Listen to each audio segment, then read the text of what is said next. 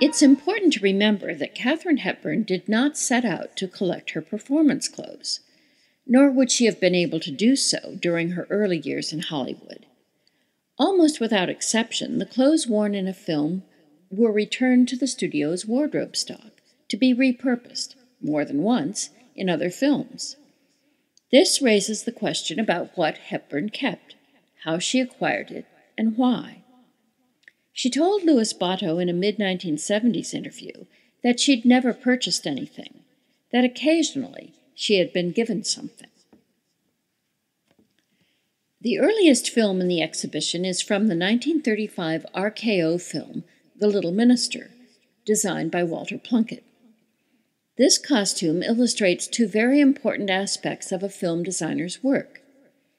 First, supporting the characterization to help tell the story, and secondly, knowing the technical aspects of filming. In this example, Katharine Hepburn was playing a Scottish aristocrat masquerading as a gypsy. The film was being shot in black and white. Plunkett had to pay close attention to the hue, the saturation, and the grayscale of each fabric he used, so that the detail of the costume would be seen on the black and white film. At the same time, he had to make Katharine Hepburn feel like a gypsy. The bright red petticoat, not seen on film, helped to communicate gypsy to the actress. Muriel King designed the costumes for the 1937 RKO film Stage Door. This is the dress worn for the Calla Lily speech, a reference, by the way, to a line from the 1933 stage play The Lake. The dress appears to be white on the screen, and is another example of the technical aspects of black and white film. Bright white fluoresces on black and white film, so in order to make the dress look white on screen, Muriel King chose a soft gray silk marquisette. This dress is described in the October 1937 issue of Photoplay, where Gwen Walters writes that a call from the actress had King swooping through the air to design her clothes. It describes this dress as layers of rounded petals of gray marquisette with a wide belt of magenta suede buttoned in front. Katharine Hepburn was known in her family for having lovely lingerie. Her nieces loved to rifle through her suitcases. This gown, worn in State of the Union, is very similar to others in the collection that were most probably for her personal use.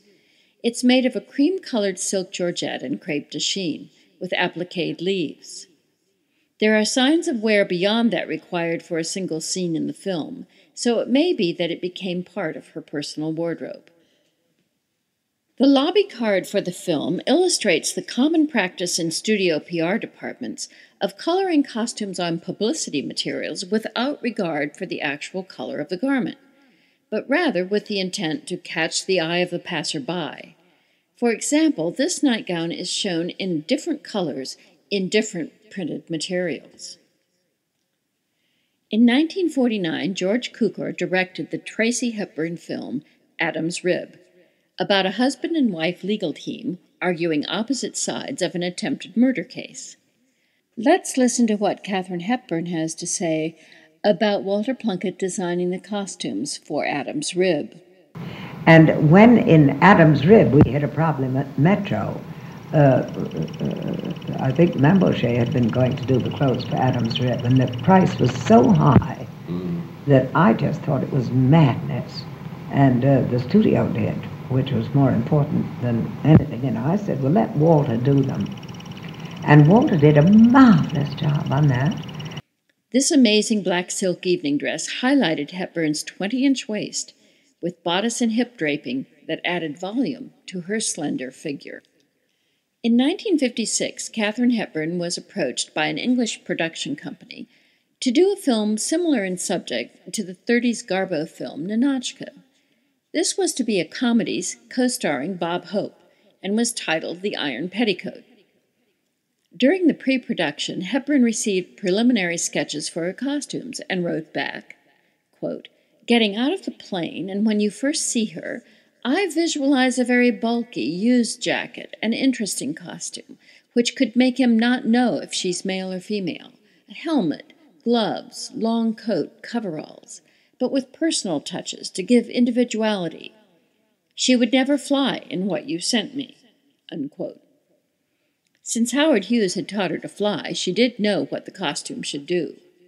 She also commented, quote, "I don't know what film you're using, but dark colors are unstable on Eastman and not too flattering for me," unquote.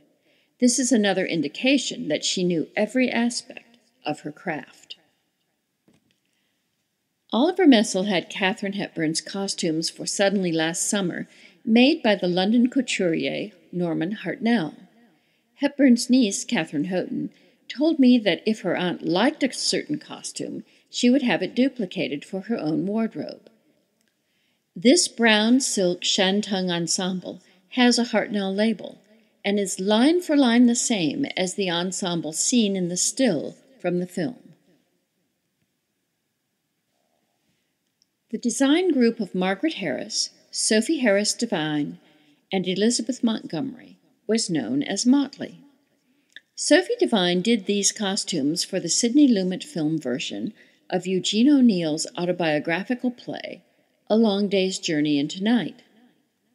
She subtly underscored the Irish heritage of the family by making one of the costumes out of Irish linen with Irish crocheted lace.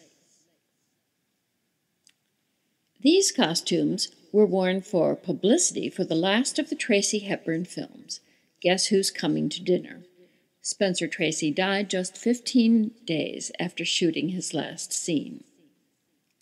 Hepburn's niece, Catherine Houghton, played the daughter in the film, opposite Sidney Poitier. This ensemble, used in publicity shots, shows signs of wear beyond a single photography session. Both are very much what Katharine Hepburn wore as a matter of personal taste, as well as public image. After Spencer Tracy died, Katharine Hepburn threw herself back into work. She had essentially suspended her career for 5 years to care for Tracy. Margaret First was the designer on The Lion in Winter, and 2 years later, referring back to the film, she wrote to Hepburn, "Thank you again for the lovely trips we took, and for all your help and all the fun we had on the picture. It seems to me, looking back, that you dreamed up half the ideas for your costumes and then took me on cultural tours. A fine way to be a designer on a film." Unquote. The similar robe worn in the film is a light gray, but Katharine Hepburn had this Eastern Saudi Arabian robe and a black one just like it in her personal collection. Margaret First wrote to Katharine Hepburn upon hearing that they would work together again in the 1972 film Of a Delicate Balance. She wrote, "I called you on Sunday just to say hello, and that I'm so glad you are coming back, and that we're going to be involved again in the costume lark.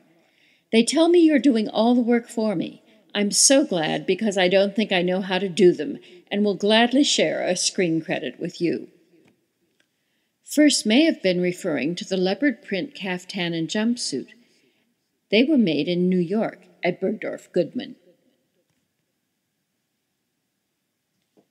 Once Hepburn had control over the script she accepted, she sought subjects with some social significance. This was especially true in her late career, and it was so in the case of The Ultimate Solution of Grace Quigley. In this film, the topic was a comedic take on the serious subject of euthanasia.